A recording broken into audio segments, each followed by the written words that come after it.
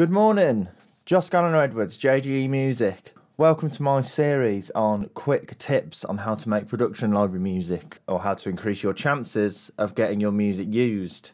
So today we're looking at how to make short edits to your tracks. When you submit your deliverables to a library, you have your main mix, alternate mixes, underscore, stems, but you also send shorter edits of the piece of music. Now, the reason we do this, you have an excellent piece of music, someone else has an excellent piece of music, they're exactly what the editor's looking for, but the editor's doing an advert which is only 30 seconds long. So all they need is 30 seconds of this music. The other person has uploaded a 30-second cut where it's a nice snapshot that captures the piece in a 30-second window with a beginning and an end. And so all the editor has to do is drag it and drop it into their session. That composer gets the money, gets the PRS, and you get nothing. So, library music, production library music is a numbers game. You want to make everyone else's job as easy as possible, so then it's more likely that your work gets used and you get the money. So with that in mind, let's have a look at a session. Okay, so here's a track. This track is finished. It is called Thrilling Joy. It is 145 BPM. It is happy, uplifting, fast. And this particular album, I'm going for the sort of advert space. So I would definitely want to do 30-second cuts, maybe even a 15-second cut. So you can see we've got the three sections here. This sort of left section is the intro and the warm-up. Then we have a nice sort of bridge section, and then the third section is the all-out. So I'm just going to play the track, and then we'll decide like where to do our 30-second cut. But usually it's the last section I go for because that's where the payoff is. And if you're only listening to 30 seconds of it, you'd want to go straight to there.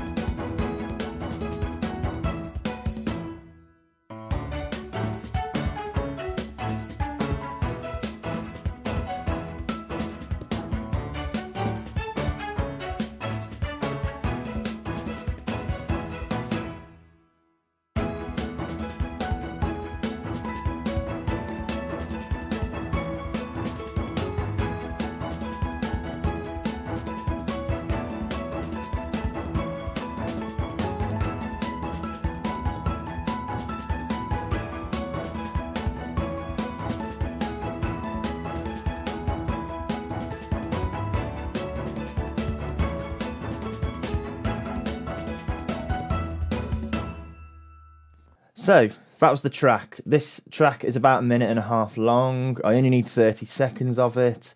I'm going to go straight to the end. Right, so I'm going to start my cut on the third section. So, first thing to do is duplicate this over, because I don't want to start cutting out of the main version. So I'm going to go straight in, gung-ho, and delete the first bit. Let's pull that over a bit as well, so it's a bit closer. So that's just over 30 seconds, this section. And what I'm doing here is with my left click, I'm holding down on the clip in Logic, and that little info box comes out. And you can see it says length, 18 bars, no hours, no minutes, 30 seconds, and 5.14 frames, which obviously has bugger all to do with us because we're not working with video today. So what I'm doing is I'm top and tailing, getting all that silence. So now it is 29 seconds. So with a cut, with an edit, it has to finish on the second. So the audio file has to be 30 seconds, including a reverb tail.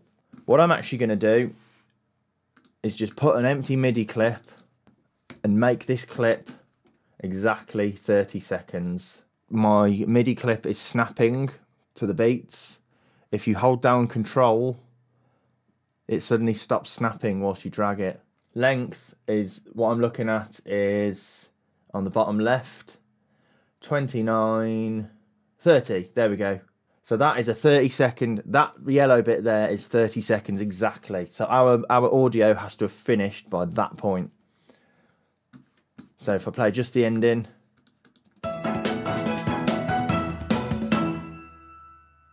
hangs over a little bit. Okay, I'm just going to mix this down into a stereo audio file.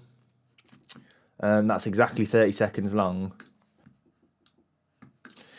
So I mix this down into a stereo WAV, which is here. This is exactly 30 seconds long. Just to... the only reason I've done this is because I want to edit this reverb tail. So that cuts off currently. So all I'm doing with the fade tool, and I've got it set up so I can have it on the corner. In fact, I'll show you how to do that real quick. To set it up so you can have Logic automatically make the fade tool on corners of clips. Logic, preferences, general, editing, fade tool, click zones. And that allows you to do this. It just cuts out the step of having to add a fade tool as a second button. Do that, play around with the curve. That, you see, that was too sharp, so I'm going to go like that. Perfect. Export this section, and there's your 30-second clip. Wow, that was very exciting.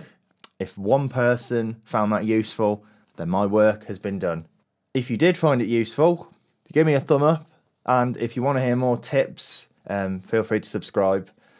Any questions, chuck them in the comments and I'll reply. And I'll leave you with some links to jgemusic.com and soundcloud.com/JGE music, where you can hear work I've been doing. That's about it. Thank you very much. See ya.